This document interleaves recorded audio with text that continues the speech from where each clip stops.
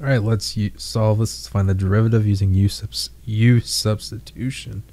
So u is going to be equal to x squared over 8 plus x minus 1 over x.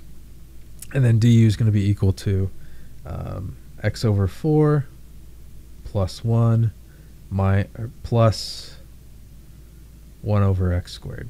Okay. So y of u is equal to u to the fourth. Y prime of u is equal to 4u du.